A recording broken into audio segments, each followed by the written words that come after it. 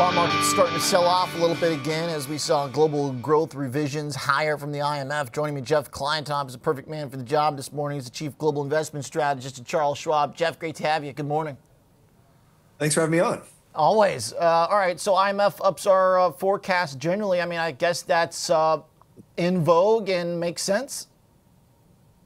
Yeah, the IMF and the World Bank aren't generally leaders when it comes to the trends in economic movements. They usually follow for a variety of different reasons, and they only update their forecast usually once every 6 months or so. So, yeah, this is a reflection of what we already know. Not only is U.S. economic growth really continuing to come in surprising on the upside, but global economic growth is as well. We've noted the manufacturing recovery that's been kicking in around the world, particularly in the last couple of months. And all this has been signaled by commodity prices. Almost anywhere you want to look, we've seen a pretty strong rise in commodities, Dr. Copper, aluminum, zinc, you name it, all these industrial metals showing that uptick in industrial activity, something we just didn't see at all last year. Now, as we look for commentary from our central bankers, Jerome Powell, his Canadian counterpart today, what's kind of your baseline for that conversation? Well, there's a little bit of a tiff. Tiff Macklem, just a reference to the BOC head. Look, the Bank of Canada is going to cut on June 5th. The Fed will not. That's not really a conflict or a tiff. It's just the fact that things are different in those two economies. Canada, very dependent on natural resources and global manufacturing production. And, well, it's been weak. It's coming back, as I just mentioned, but it's still relatively soft. 50.6 on the global PMI for manufacturing.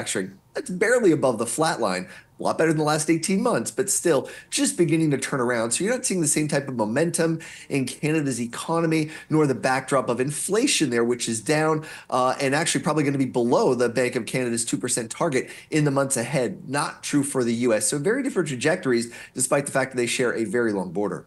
Okay. Now, the Canadians passed on the last opportunity to cut, but you're saying it's definitely going to happen in the summer, or what's the odds there? I'd say it's going to happen in June. The market's putting about a 60 to 70% odds on that. I feel like that's even higher. I'd put it maybe in the 85% range for that first cut on June 5th. That's the next meeting for the BOC. Of course, the Fed's got a lot they can talk to us about between now and June. There'll be a lot of data coming out. But I think the Bank of Canada has really seen very soft inflation, surprising on the downside. That's encouraging. Wage growth has begun to slide. In the last 2 months, they've seen job losses. So very different picture than the U.S. Again, I think all that reiterates the need for rate cuts in Canada. Very high probability of that happening on June 5th. Job loss is a key distinction there here as our data keep impressing. Do you think Powell will respond to any of the numbers that have come out since we last heard from him? I think he'll probably continue to comment on what they're looking for. He's really shifted his perspective on what he's looking for. For so long it was looking for weakness in the jobs picture, and now I think just moderation in some of the areas that are keeping inflation high, ex jobs. So yeah, I think we'll hear from him. It could be market moving, but I think, just given the backdrop of inflation still remaining well north of the Fed's target level, I think he's going to find reasons to encourage the market to continue its thinking around 2 or 3 rate cuts, maybe later this year. He doesn't want to signal the market that it should move back towards 3 or 4. I think he likes this flexibility and the ability to even surprise with an additional cut versus what the market's currently forecasting of around 2 rate cuts. So yeah, I think he's going to continue that sort of pushing things out environment and likes that flexibility that the market's given him. Okay. All right. Now, comparatively, the hawkishness or patience, however one wants to phrase it, in the Fed's likely approach, having to deal with stickier inflation, having to deal with good jobs data. Do the Canadians at all have any possibility that they'll have to follow suit if crude oil prices keep going? I mean, that's a pretty big force for their economy, and a couple months away still. I mean, I don't know, crude gets to $90. Could those odds change if they're cut? That's a very good point you bring up. The Alberta oil sands have led Canada into being a major producer of oil, and it's a big part of what they do. And things are thawing up a little bit, and there's maybe less activity right now in terms of drilling. But that is certainly a catalyst for the Canadian economy. Natural resources is a lot of what they do, and many of the other industries feed off of that. So certainly there is a risk. A big boom in energy prices could lead to a big boom in Canada's economy and employment, and that could turn the picture around. That's not my expectation. West Texas Intermediate, our benchmark for crude prices here in the U.S., has just not had the ability to sustain much of a move over $85. Hasn't really sustainably got over $90 in a decade. And that's the kind of the price level where, as you indicated, would be a real boom for Canada. So obviously geopolitics can drive a lot of that, and we'll continue to keep an eye on it. But it looks to me that oil prices are probably capped here near toward the high end of their range over the last 18 months. All right. Okay, Jeff, thinking about geopolitics here, what have you learned over the last week about what matters? Speaking of energy producers, does our own gushing oil supply inoculate us at all from Middle East geopolitical scares? It does to some degree, certainly more so than what we've seen any time in the last 50, 60, even 70 years. The U.S. is now the world's biggest energy producer, without a doubt. We're even the biggest oil exporter, without a doubt, as we look around the world. And that's really made a big difference in our dependence on Mideast oil and threats to supplies in the Middle East. You combine that with tremendous excess capacity within OPEC, demand growth that is coming back, but still relatively slow. All that sets us up into a situation that I think is pretty good for the energy sector.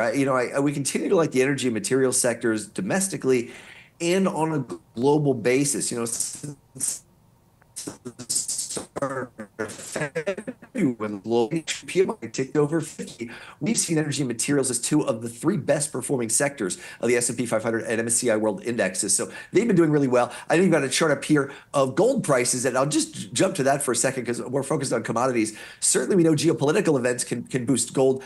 Gold is more of a demand story. What you see here is this incredible run-up in gold relative to other periods of geopolitical conflict, right? I've started this chart back when Hamas attacked Israel, and you can see the incredible run. This outstrips most other major geopolitical events over the last 20 or 30 years in terms of gold's move to the upside.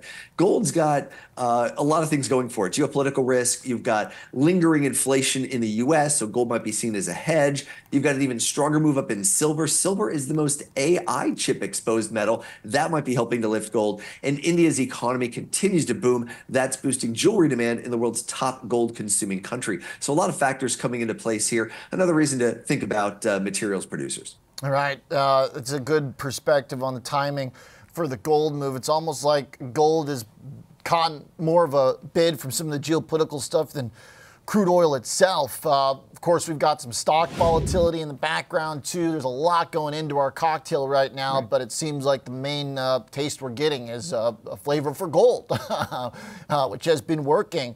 What about the central bank buying of gold? I've had a few guests that have talked about that as well. Jeff, how much transparency do we have into what China and Russia are doing?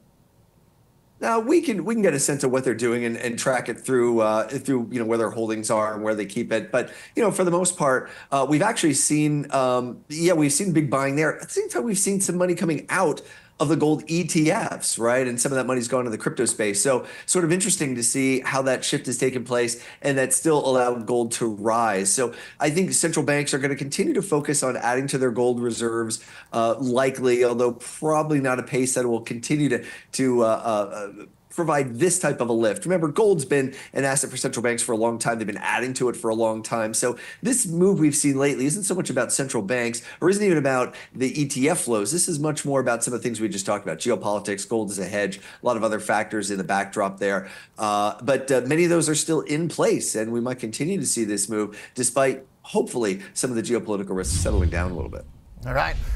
Jeff, great conversation as always. Excellent timing. Good setup for us as we watch the central bankers this afternoon. All right, Tiff and Thanks, Jay. Sounds like a new comic book. Jeff Kleintop, Chief Global Investment Strategist at Charles Schwab.